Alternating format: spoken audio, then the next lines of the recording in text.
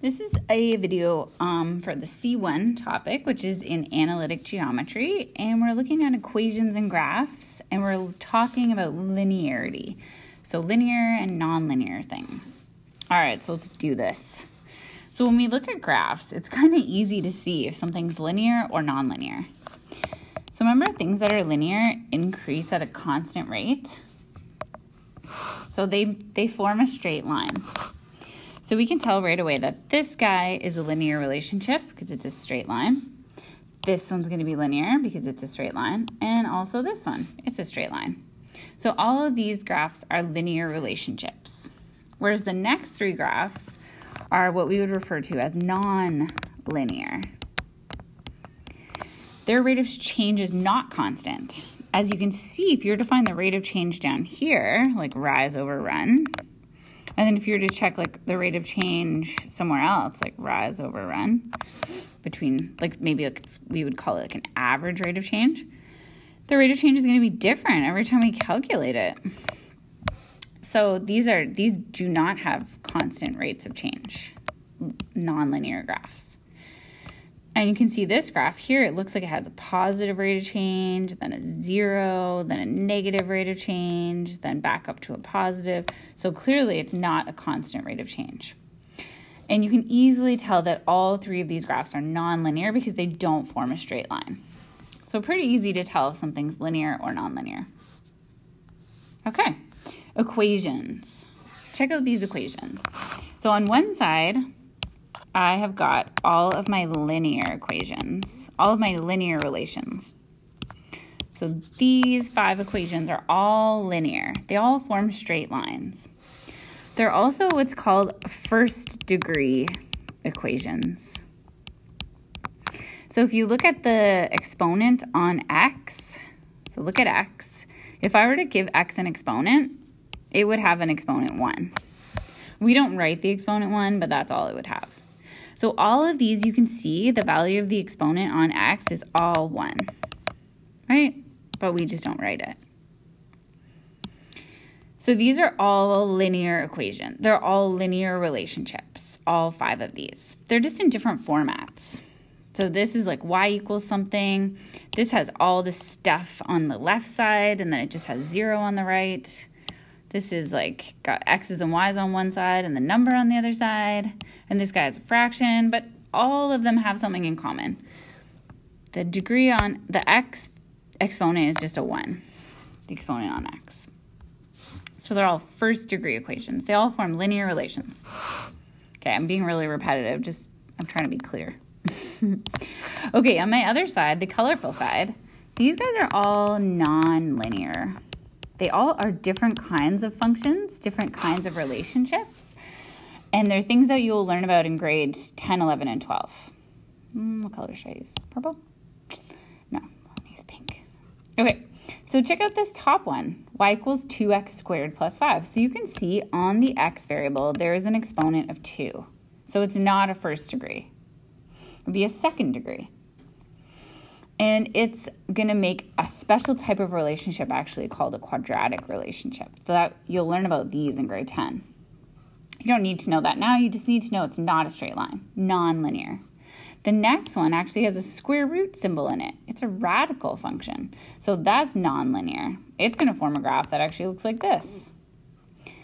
The next one has 4 to the power of x minus 3. This one also is not going to form a straight line. It's got the x in the exponent, which is crazy. Now, the x doesn't have an exponent on itself, but the x is in the exponent position. So that means that it's nonlinear as well. It's actually an exponential relationship. So it increases at an increasing rate. Or, in this case, increasing. Okay, then the next relationship, it's another quadratic because it has a squared on the x, just like the top one did. It's just in a different format, but still nonlinear. And then the final one has like x cubed, x squared, x. It's still degree 3, third degree, because you always go with the highest exponent as the degree. And it's a polynomial relationship. It's a polynomial function. You'll learn about those in grade 12. They form these really cool, like these kind of graphs. So yeah, so that's how you would tell the difference between the equation. So these guys are all linear. Okay, so you could be asked questions like linear or nonlinear, and then they could give you, you know, tables of values, graphs, equations, and you would have to be able to say if it's linear or not linear. So how to do that? Okay, so let's start with the easy stuff, actually. So graphs, we can just look at them. I can tell right away that's nonlinear. Why? Because it's not a straight line. So that's nonlinear. Done. Let's look at the equations. They're pretty quick, too. So this guy has a radical sign, like a square root. So I know right away that's nonlinear. Can't be. It has a square root over the x. So it's nonlinear. Now, just FYI, if you had like y equals x plus square root of 2, okay, well, that's like a super weird way to write that relationship, but that actually is linear because it's just got a plain old x. So if there's a square root of a number, I don't think you'll ever see that, but that's fine. It's still just a number. Okay, and then our final one here, c equals 15n minus 100. So we don't have x's and y's. Instead, we have c's and n's. But you can see that there's no exponent on the n. There's just like an exponent of 1. So this guy would be linear. It's going to increase at 15 per whatever, and it's got a y-intercept of negative 100. Okay, cool. Now the tricky ones, the tables of values. So one way we did it was to check the first differences. Now that could totally work if your x values are going up by a constant amount. So over here we see our x's are going up by 1. Cool. So we can check our first differences. All right, so from 15 to 30, it goes up 15. From 30 to 45, it goes up 15. So our first differences are the same. Therefore, it's linear. So we know this relationship is linear. Okay, what about the next one? So look at our x's. Like it goes up by 4, and then it goes up by 2, and then it goes up by 7. So first differences are not going to tell you too much information because our x's are not increasing at a constant rate. They're like all over the place. So our y values go from 7 to 19. So it looks like that's going up 12. Then they go from 19 to 25, so they're going up 6. Then they go from 25 to 46. So they're going up 35 or 21.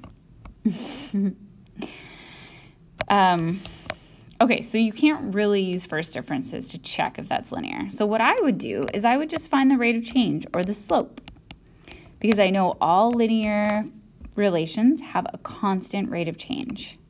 So let's check the slope between 2 points. So I'm going to check the slope here. I'm going to check the slope between the first 2 points. So I notice from 7 to 19, it goes up 12. So that's my rise. The y values are your rise. So 12 over. The x values are your run, like the amount it goes over, and that would be 4. So my slope is 12 over 4, which is 3. So this has a slope of 3. Now let's check another part. I'm just going to use red this time. Okay, so I'm going to try the slope again, but I'm going to check 2 different points. So from 25 to 46, it goes up 21. And then from 8 to 15, it goes up 7. So 21 divided by 7 is 3. So I can see my rate of change is constant. And if I really wasn't sure, I could actually check the middle too as well if I wanted to. I'm just going to do it just to show you. So I would do rise over run. So from 19 to 25, it goes up 6. So that's my rise. From 6 to 8, it goes up 2. And 6 divided by 2 is 3. So you can see the slope is 3 no matter what 2 points we pick in the table. So therefore, that relationship is linear. All right, so I hope that video helped explain linearity to you a little bit.